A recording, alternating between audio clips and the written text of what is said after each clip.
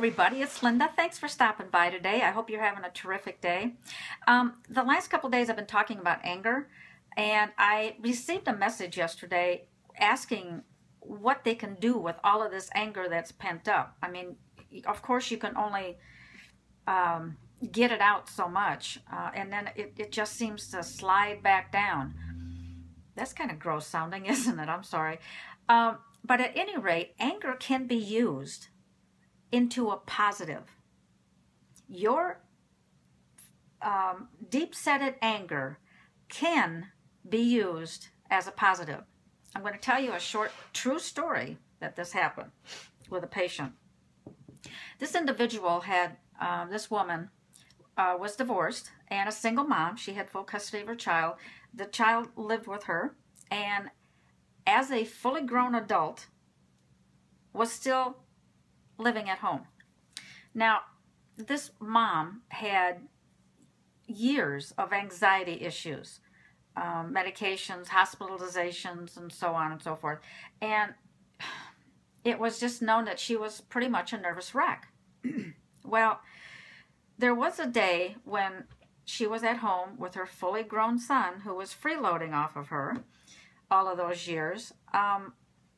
She decided that she really needed to get to the hospital that day. She was just beside herself. And they got along okay. She put up with whatever he did and never confronted him. She was not a confrontationalist. She just let him do more or less what he wanted to do. So actually, he controlled her. So when she became very anxious this particular day, the son offered to gladly, not gladly, but he appeared to be quite pleased that he was going to drive her to the hospital. Well, she sensed this.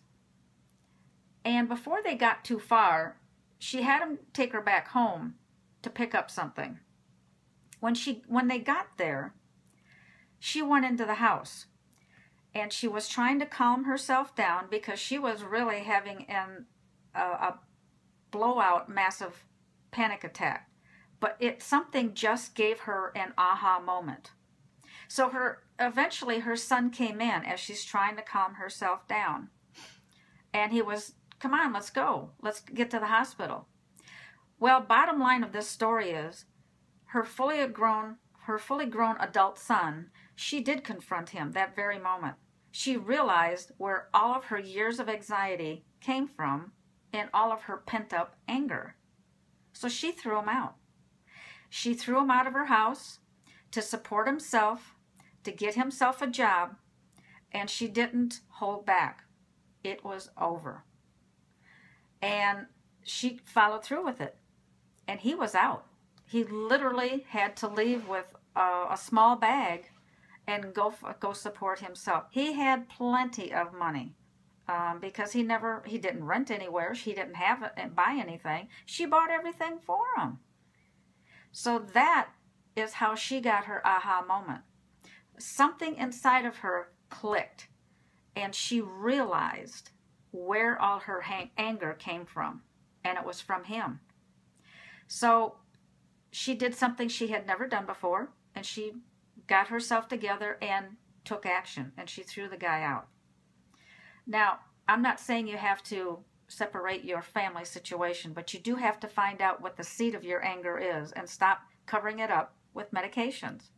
Because there's a reason why you're angry, and all of your anxiety medications are just a Band-Aid. So go find out what's making you angry, go find out what's making you upset, and confront it. And you will be amazed at the cleansing feeling of peace that you'll have. That's how you do it. Doesn't work for all cases. Disclaimer, this happened for this individual, but I don't know what's going on in your situation. So think about that. That's my message for today. Went on a little long because the story, although a little long, was very, very important. Have a great day, everybody, and I'll see you all tomorrow. Bye-bye.